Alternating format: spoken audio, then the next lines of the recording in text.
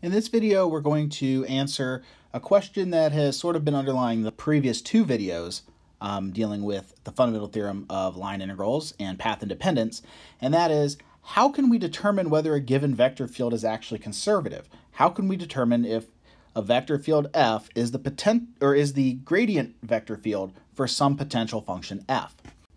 In this video, we're going to focus on the two-dimensional case where our vector field f is a vector field with two components. A lot of this can be generalized to 3 dimensions, but that does take a little bit more work. Right. So to get started in the two-dimensional case, let's suppose that I have a vector field, capital F, and it's given by scalar fields P and Q. In other words, I can write my vector field as Pi plus Qj. And let's suppose to begin with that it is conservative. Right? Now I know we're trying to determine whether one is conservative, but one approach we could take is by looking at a conservative vector field and see what properties it must have.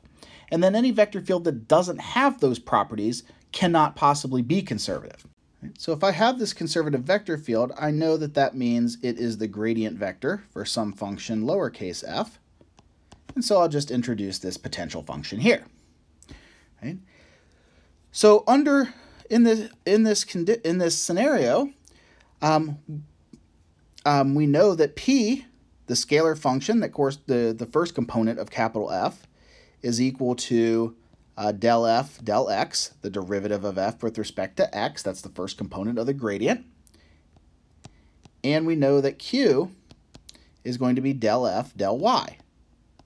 Right? But because these are both the second components of f and gradient of f of lowercase f, respectively. Now, assuming both functions p and q have continuous derivatives, we can apply Clairaut's theorem. So, using Clairaut's theorem, we know that the mixed second-order partials of f have to be equal, again, under the assumption that p and q have continuous derivatives. In other words, del squared f over del y del x must equal del squared f del x del y. Right? These are the two mixed partial second derivatives for function lowercase f. Well, del squared f del y del x is the derivative of del f del x with respect to y. In other words, this is equal to del p del y. Right? Remember, p is equal to del f del x, and so if we differentiate that with respect to x, we get one of the mixed partials. And on the other hand, del squared f del x del y is simply del q del x. And again, that's because q is equal to del f del y. And so what we see is if we differentiate p with respect to y and q with respect to x, we get the two mixed-ordered partial derivatives of f, of the potential function f, and by Clairaut's theorem, these must be equal. All right, and so we get a very, very useful theorem out of this. And the theorem says as follows: if we have a vector field capital F, which is Pi plus Qj, so we have their scalar functions p and q, and if it's conservative,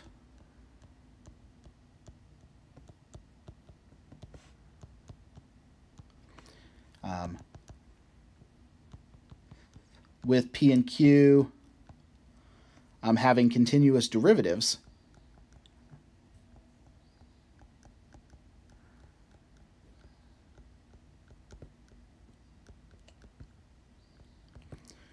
then we must have del p del y equal to del q del x. So the only real assumption here is that p and q have continuous derivatives, and that is so that we can apply Clairaut's theorem as above. Right? Now, the real use of this, even though the assumption here is that we have a conservative vector field to begin with, the real usefulness comes from thinking about this statement logically. If I have a vector field and I can show that del p del y and del q del x are not equal, then we can conclude that that vector field is not conservative. And that's simply because conservative vector fields have this property. So any vector field that does not have this property cannot possibly be conservative. For those of you that know some formal logic, what I'm saying is I'm talking about the contrapositive of this particular theorem. And this is a really useful result to show if a vector field is not conservative. Right? So for example, let's say we wanted to look at this particular vector field. So f of xy is going to be given by x squared plus y and 1 minus 3x. So x squared plus y is our p, 1 minus 3x is q. And the question we want to address here is f conservative?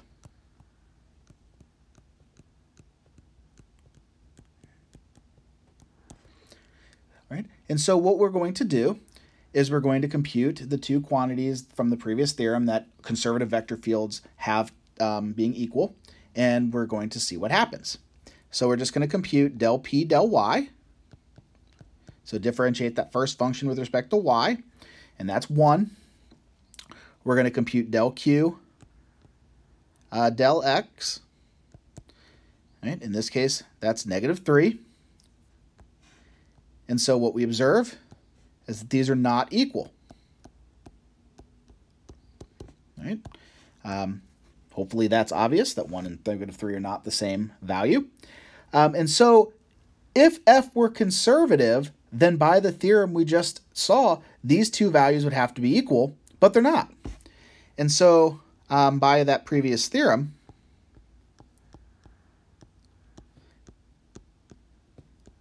we know for a fact that this function is not conservative. Right? This vector field is not conservative.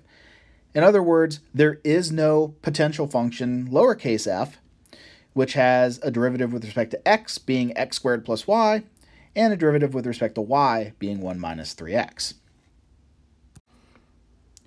So much like this example, we can often use the theorem we just mentioned to show vector fields are not conservative, but we cannot use it to show that a vector field is conservative.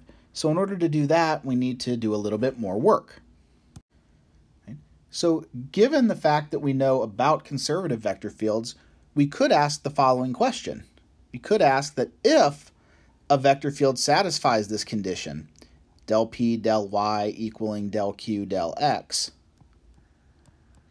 Right, so if this equality is true, can we conclude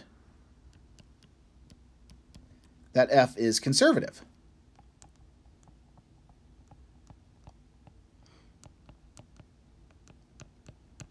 Okay.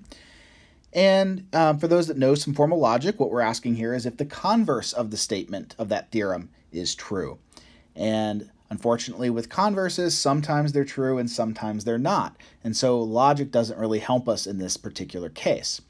However, the answer to this question is yes, at least on nice regions.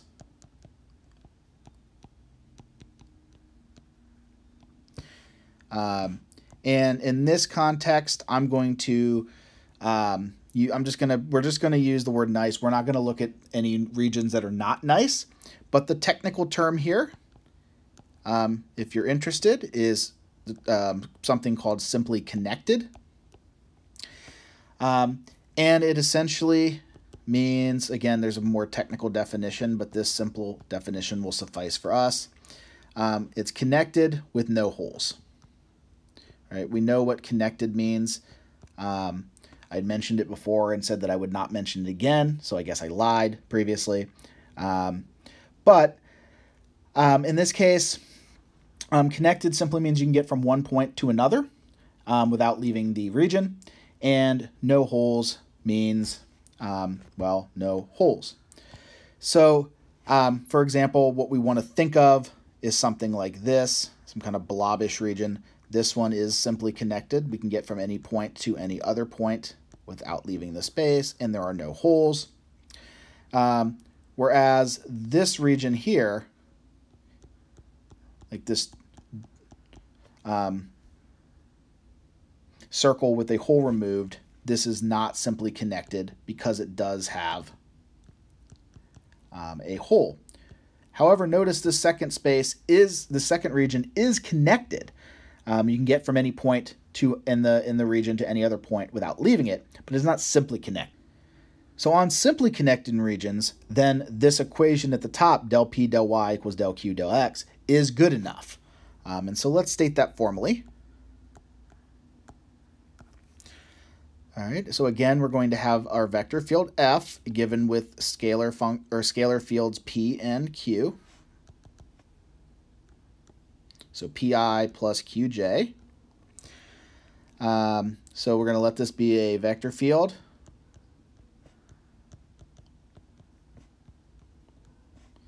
On a simply connected region.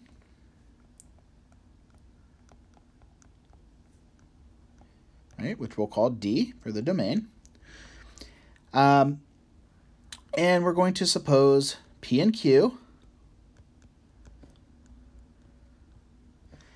have continuous first-order derivatives.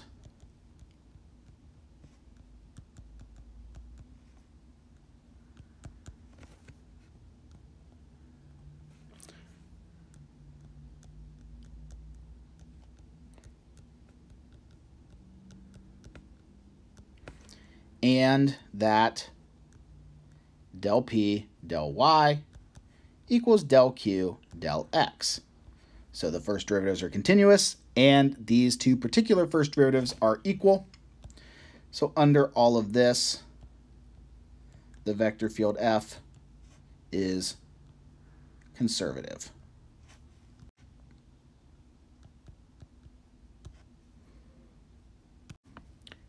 And so what this allows us to do, in addition to what we did in the previous example, where we could show that these two quantities being unequal tell us that the vector field is not conservative, this does tell us, on at least these simply connected regions, that the vector field would in fact be conservative. All right, so let's take another look at another example. So let's define a vector field by 3 plus 2xy times I plus x squared minus 3y squared j. So there's a vector field with two components. And the question we have here is F conservative?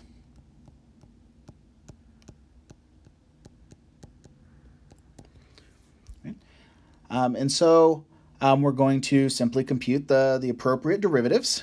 Here we have the components P and Q are both nice polynomials, so all the derivatives are going to be continuous, so we have nothing to worry about there. So when we differentiate, we have del P del Y is going to be equal to 2x, right, the coefficient of y in that second term, 2xy, and del Q del X is going to be just the derivative of x squared, which is 2x. And so these two derivatives are equal. Right? And so as long as we are working on a simply connected region, which in this case we're thinking of the entire plane, which is certainly simply connected, that this vector function is conservative.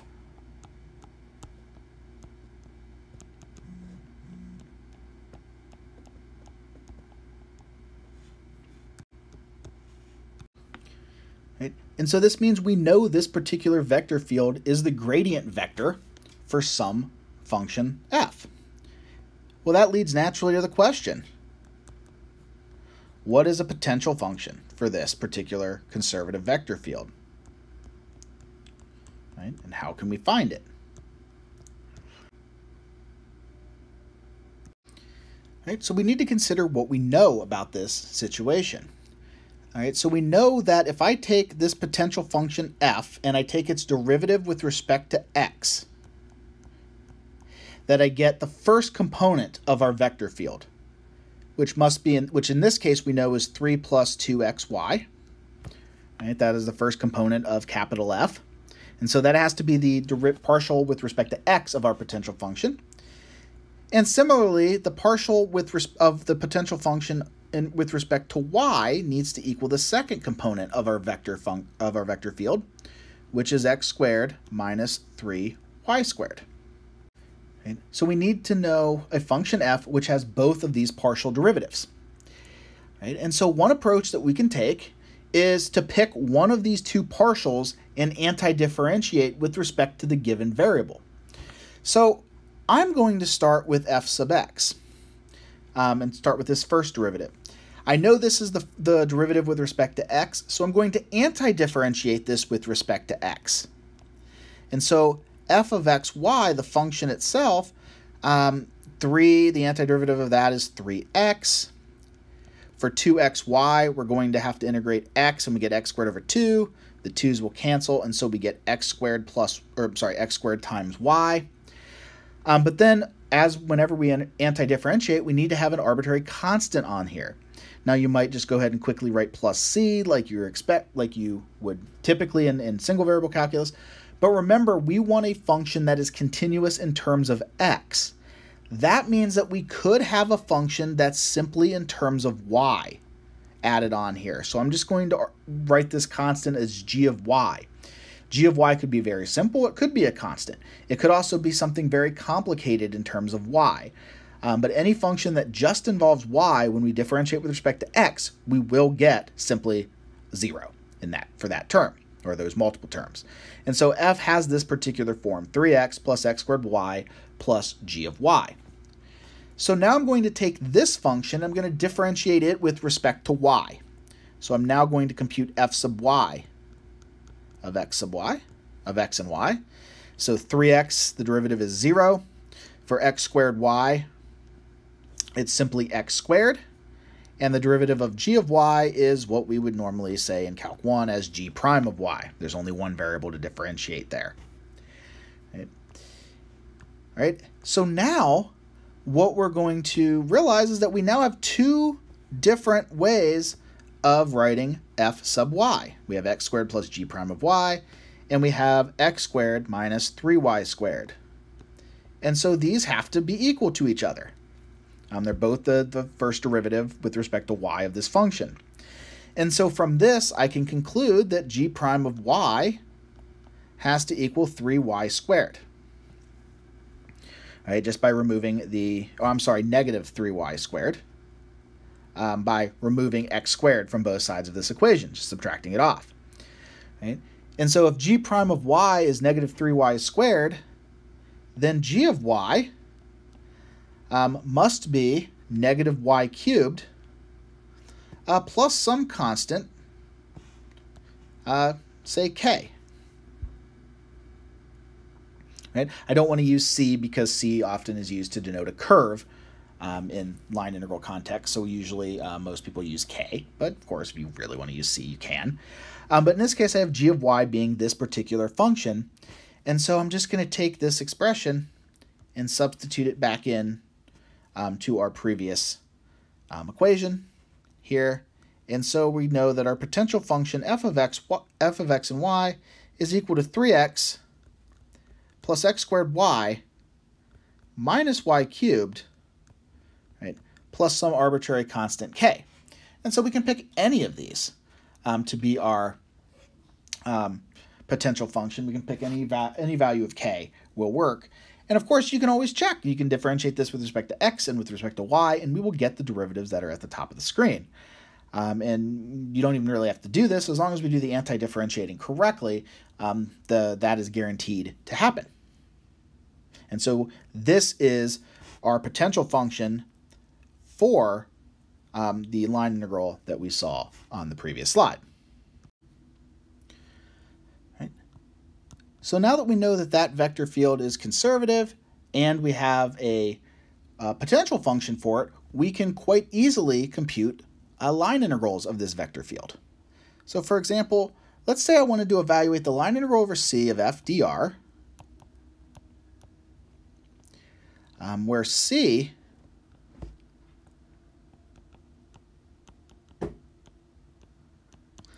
is given by the vector function r of t, which is e to the t sine t,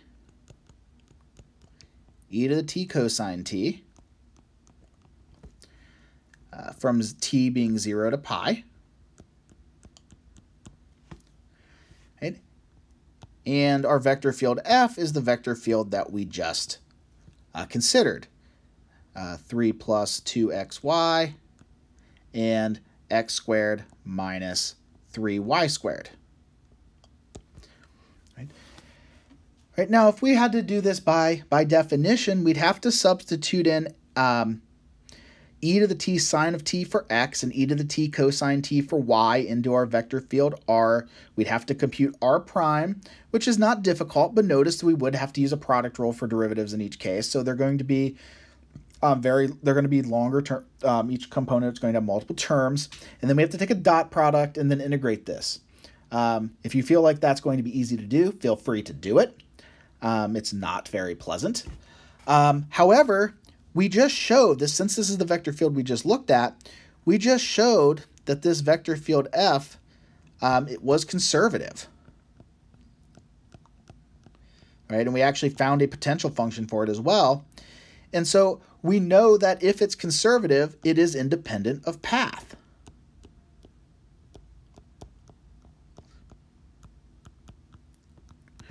Right? This is simply the statement of the fundamental theorem of line integrals. That if we have a conservative vector field, if it's the potential function for some, or if it's the gradient vector field for some potential function f, then it is independent of path. And so what we really need to know about this curve C is its starting and ending point. So we know it starts at the point r of 0. So if we let t be 0 in the formula for r, we get e to the 0 sine of 0, and sine of 0 is 0, so the x coordinate is 0. And the second coordinate, we get e to the 0, which is 1, and cosine of 0, which is 1. So it starts at the point 0, 1,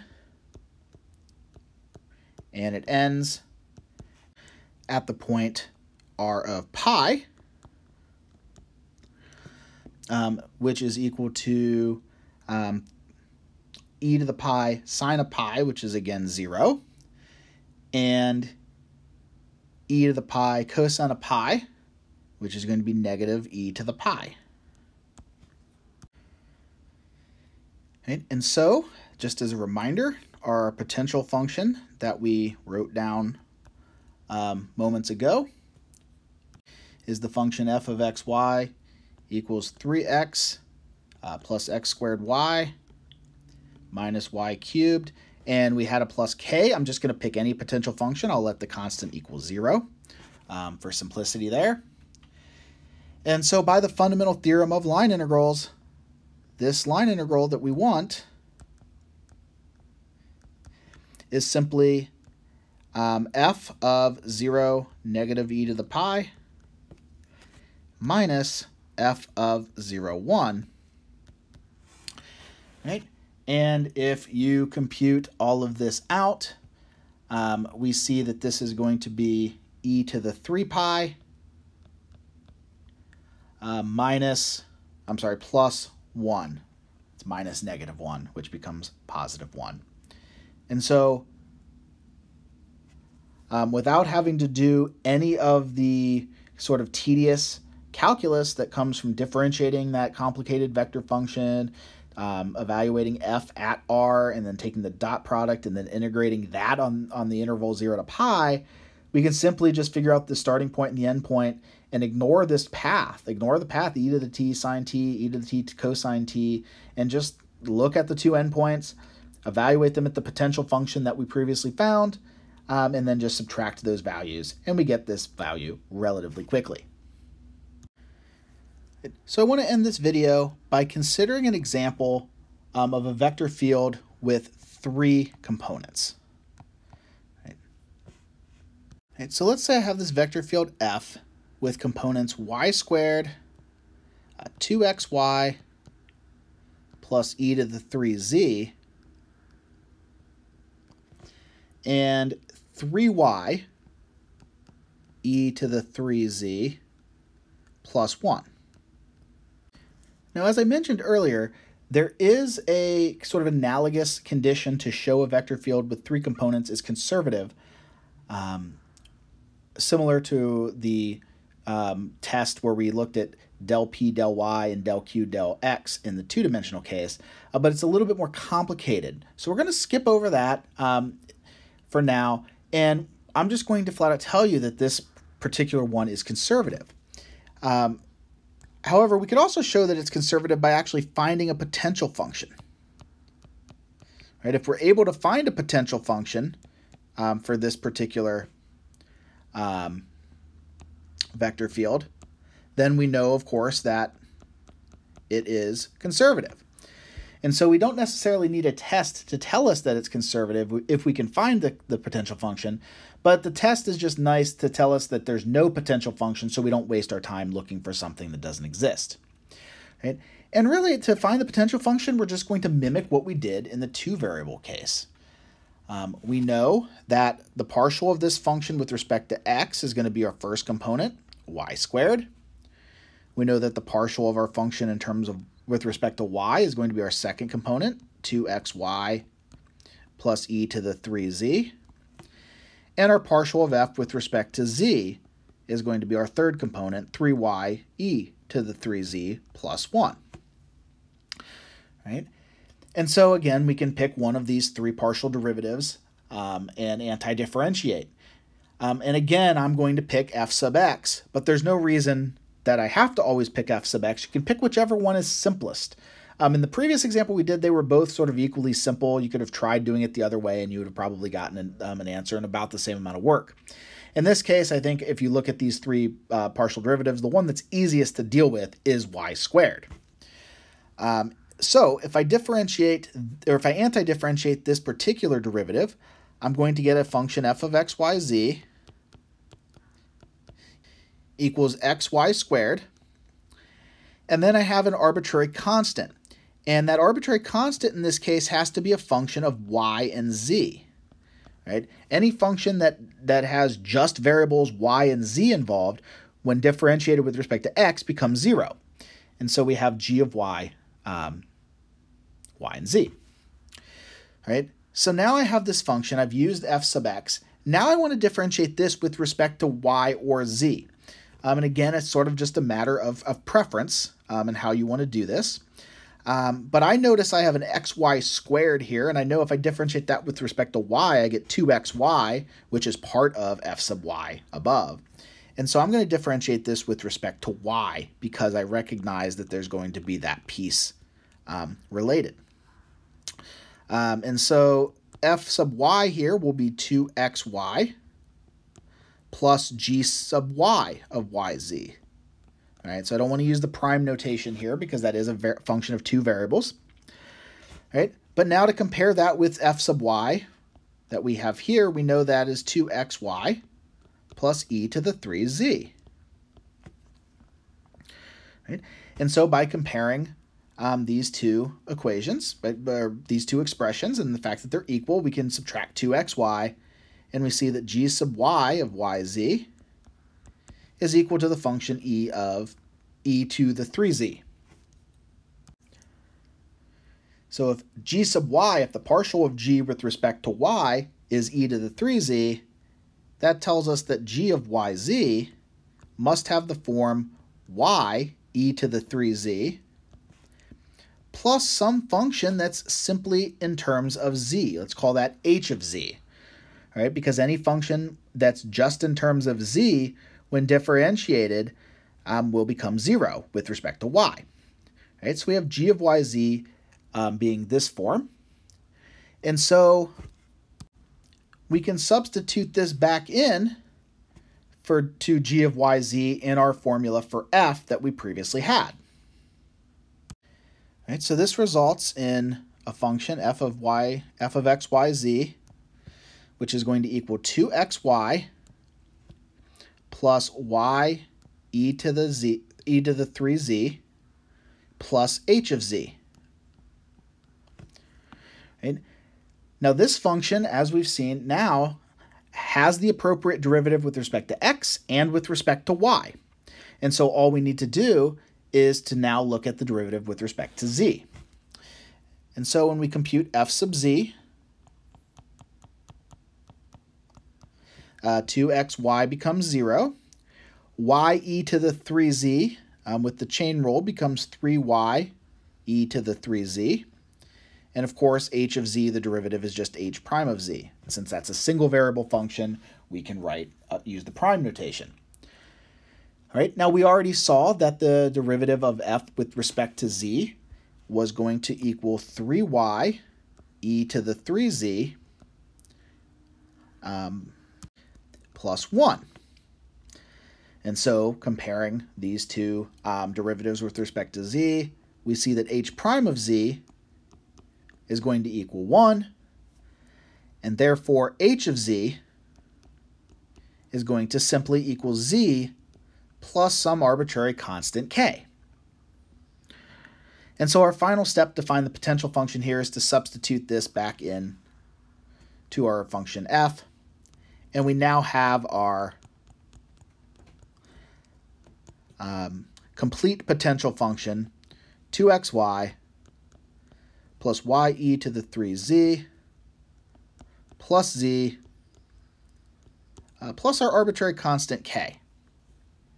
So we can substitute whatever value k we want in there. And now that we've found this function, we can conclude without any kind of any other additional understanding that we do have a conservative vector field because we found the potential function that works, that gives us as a gradient the vector field that we started with. And so now if we wanted to integrate that vector field over some kind of curve, as complicated of a curve as we want, all we would need to do is determine the endpoints of the curve, substitute them into this expression for f of x, y, z, and subtract those two function values, and that would be the value of that line integral.